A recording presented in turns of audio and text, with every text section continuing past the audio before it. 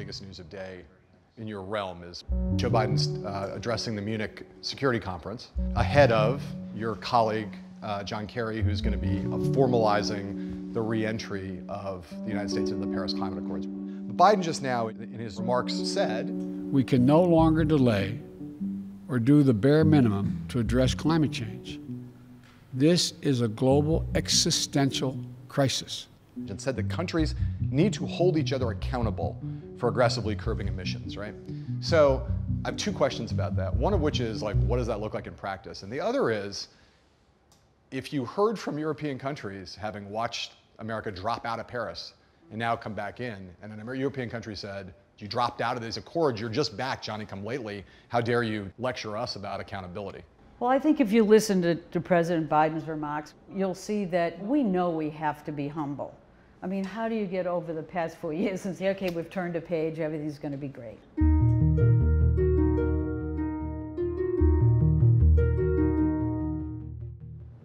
The Paris Climate Agreement was good, but no countries are really meeting those commitments as yet. So we're kind of all in the same boat.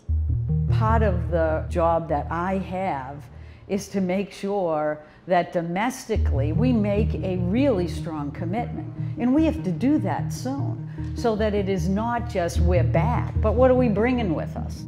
You guys did a bunch of stuff right out of the chute, but you did Keystone day one, right? Keystone, to our domestic politics, it's very polarizing and very symbolic. And you have, you know, the John Testers of the world and the labor movement vocally opposing your guys' decision. Yep. And kind of challenging, why did you guys have to do this day one? I was a little bit surprised that people were outraged by it. Now, I get that it's been an issue that had polarized people, but Joe Biden's been talking about being against Keystone since he was in the Obama administration. I think that what people worry about is that every pipeline now is going to end up in the same place, and that was not the signal to take away. I think you're right. A lot of people, not just the energy state Democrats who are worried about the jobs, but the Al Gores of the world and the Ilhan Omars of the world, the Green New Deal people are like, this is a precedent. If you're against Keystone, you got to be against Dakota. You got to be against Enbridge. We're going to look at them each individually for what they bring to the table and what don't they bring to the table.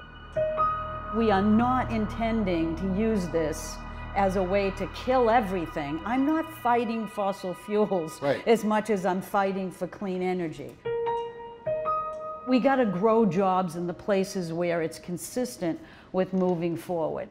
If we're being honest, right, you know, Joe Biden's Senate career was defined by judiciary and foreign affairs. You know, we look at Al Gore, passionate issue for him from 1976.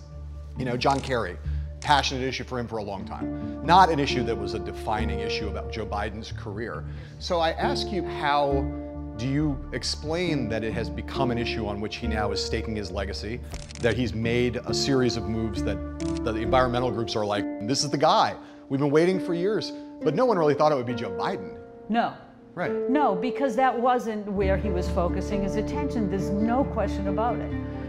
This is the way I would explain it, is that climate change isn't about the planet.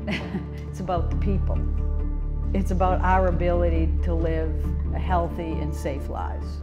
Joe Biden is a people person.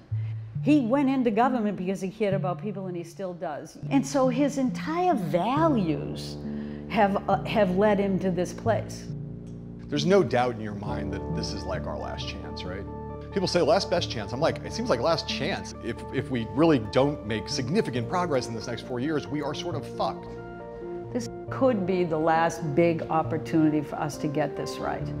And you know, I'm a constant optimist, so I'm not going to tell you we'll fall off a cliff. But I will tell you that if we miss this opportunity, we do it to the detriment of our families and our kids' future. It's important to invest in a clean energy future now if we expect to return to a healthy, safe, and secure and equitable future. We should be all in.